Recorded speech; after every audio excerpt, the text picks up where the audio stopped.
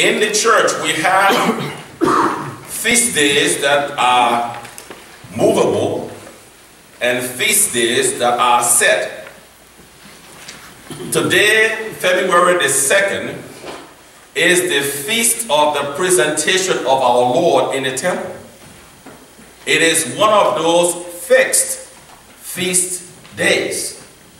Every February the 2nd is the commemoration of the presentation of our Lord in the temple. And because it is a fixed feast day, it does not always fall on a Sunday. But this year, February 2nd, is a Sunday, so we have an opportunity to celebrate the presentation of our Lord in the temple. So let me do a quick refresher of the church calendar, if you will. We begin with the Advent season, and then we have Christmas. Christmas is a fixed feast day.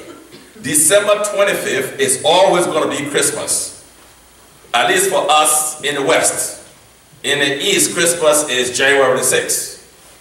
For us in the West, Christmas is always December 25th. 7 days after Christmas is the Feast of the Holy Name. Now, we're so caught up with Christmas and New Year and all of that, we don't spend much time with these fixed feast days. The Feast of the Holy Name is January 1. Guess what we're doing on January 1 for most of the world? Recovering from hangover. You know, we've just been watching the ball drop or whatever else people do for December 31st to January 1. They're not talking about being in church. Some of us still try to celebrate the Feast of the Holy Name, but that's the celebration for us in the church from December 25th to January 1, the Feast of the Holy Name.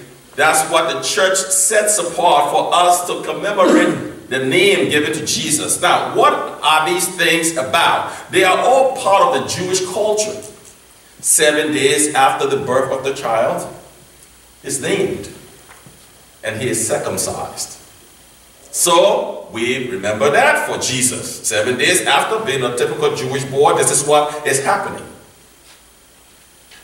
33 days after the Feast of the Holy Name is the Feast of the Presentation, which is today. But between the Feast of the Presentation is another feast called Epiphany, January the 6th. For us in the West, when we are celebrating Epiphany, the church in the East is celebrating Christmas.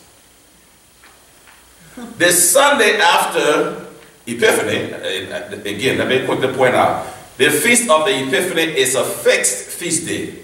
And what we mean by that again, it's a date on the calendar. January the 6th is always the Feast of the Epiphany. If it falls on the Sunday, then we have an opportunity to celebrate the Feast of the Epiphany. This is when many places they have the wise men coming to be presented, to be shown Jesus, if you will. The Feast of the Epiphany being January the 6th, if it falls on the Sunday, it's over, but if it not, the Sunday following January the 6th, we commemorate the baptism of our Lord, the first Sunday after Epiphany. By this time, I'm sure you're trying to get all these dates together. Stay with me. I told you I'm going to give you a quick history of the church. So we have the Feast of the Epiphany, and the Sunday after the Epiphany is the baptism of our Lord. So the first Sunday after the Epiphany, we have the commemoration of the baptism of our Lord. In the Episcopal Church, it's one of the days set apart for baptism. If we have candidates for baptism, we do it on that day. And then we come to February the 2nd, which happens to fall on a Sunday this year. The Feast of the Presentation of our Lord. 40 days after the birth of Christ, Mary, Joseph come to the temple, bring Jesus to present him, because it is part of the Jewish custom. Back in Exodus chapter 13, verse 1 and 2, God says, the firstborn is mine, of human and animal.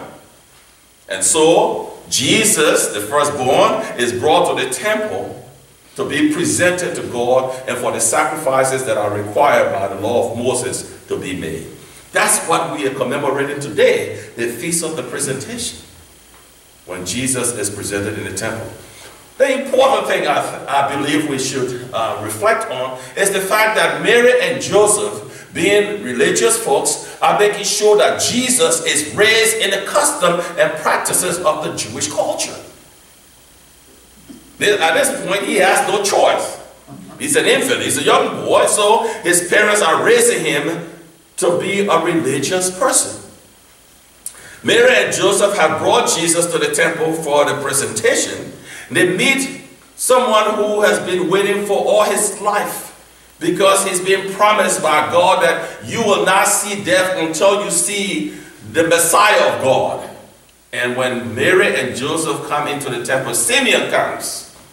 Some of you in the Episcopal Church way back when we used to do morning prayer, evening prayer, you remember the Nunc Dimittis? Yes, this is the one who said that. Lord, now let us seven depart in peace, for these eyes of mine have seen the Savior whom you have been. That's the Simeon. This is the one who says that when Jesus is brought into the temple. Finally, I can now depart this life because I have seen the Savior. Now imagine yourself being Mary and Joseph and somebody receive your infant child and they say this. You're like, what is he talking about?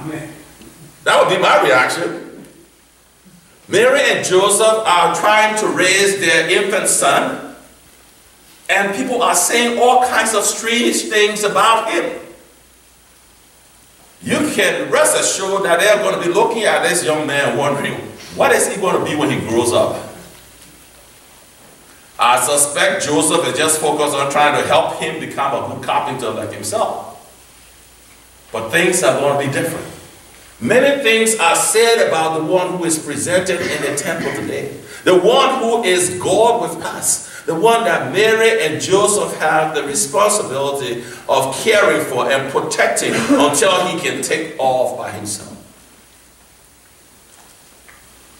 It is Luke who tells us about them going to the temple regularly, annually for the feast until he is 12. When they make that trip and return home, and then he disappears. And we don't hear from him again until he shows up by the river Jordan to be baptized by John. What has been happening, we do not know. But if anything we can surmise from all that I've just shared with you, Mary and Joseph are looking at this young boy and wondering, what is he going to do when he grows up? We've heard people say a lot of things about him. And probably looking to see. As I pointed out to you in the past, after the trip to Jerusalem and the return when Jesus is 12, Joseph disappears off the scene. We have no mention of Joseph again in the gospel. At least Mary is still around. She's going to be there when he turns water into wine. She's going to be there when he is crucified. Joseph is nowhere to be found. Could it have been that from 12 to 30, Joseph had busied himself training Jesus to be a carpenter, and after that, Jesus is done with being a carpenter, he's now going to be a rabbi? I do not know, but it's one of those things. For us as parents, you're watching him in the kindergarten, and then he's in first grade, and you're already figuring out what he's going to be when he grows up. And he becomes the opposite of what you've been praying for. Joseph had been training Jesus to be a carpenter. He grows up to be a rabbi. Joseph, welcome to the world. We haven't given up yet, have we? We keep trying to get them to be what we want them to be, and then they grow up to be something else. Joseph and Mary have been told he is going to be something else. And Joseph saying to himself, I suspect, like Wilma will, yeah, I'm going to make sure he's a carpenter. He's going to be like me. We're going to spend every waking hour in the carpenter shop and doing what we need to do so he has a way to pay his bills. When he turned 40, I don't want him to come back home. I want him to be gone. Some of you know what I'm talking about. And I'm saying my prayers now. They haven't turned 30 yet, but I'm hoping that by that time they'll be gone. Yeah, you know, Joseph is busy himself helping Jesus to become a carpenter, not knowing that he is not going to be a carpenter. He's going to take off, and he's going to gather people around him, and he's going to be preaching. Because he has a mission. He has a calling. to live a life to help you and me see what it's like to live a life dedicated and committed to God. My bread and my meat, he will say to his disciples, is doing the will of the one who sent me. As sons and daughters of God, you and I, like Jesus, should say, my bread and my meat is doing the will of the one who sent me. The one who was presented in the temple as God's revelation to the world, as God with us. That one was focused on doing that which God has sent him to do. What is it that God has sent you to do? What is it that God has sent me to do? It is my hope and prayer that my life is being lived in a way that someone will have a reason to give glory and honor to God when I depart this life. No, I did not say I'm being perfect. I would like to think that I am, but never mind that. I'm simply saying to you that I pray that each day as I go about living my life, with all my limitation and imperfection, that I am living in a way that someone will have the reason to say, thank you, God, that I met Wilmot in this life. Is that your prayer as well? That when your days on earth are ended as they are, and life is changed and not ended, someone will have a reason to give glory and honor to God because they met you in this life. Jesus reminds you and me that his life mission was to do the will of the one who sent him. Mary and Joseph may not have been able to understand what was being said about him, whether it was the visitors from the east who came when he was still in the manger, or it is Simeon and Anna in the temple when he is presented, or it is John the Baptist who said, behold the Lamb of God. Whatever the case may be, everyone who saw him and saw something else, even if they didn't fully comprehend what it was something about his life that he knew for himself. I am called to do the will of the one who sent me. And so, he lived his life in order to help you and me see what it's like to live life committed to God. And in the process, living that life will cause him the cross. He will give his life so that you and I may have life and have it in its fullness.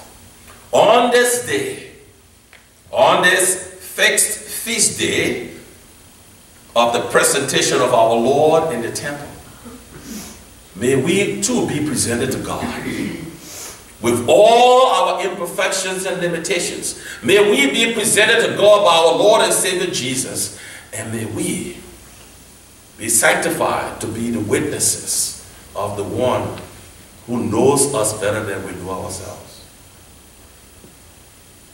And finally, I've talked a lot about fixed feast days and movable feast days. Now let me conclude by telling you about the movable feast days, like Easter. You know as well as I do, Easter is almost like someone keeps playing with the calendar. One point Easter is early, and then one point Easter is late. And this year, trust me, Easter is going to be April 20th. I mean, you want to talk about Easter being late, it's almost in May.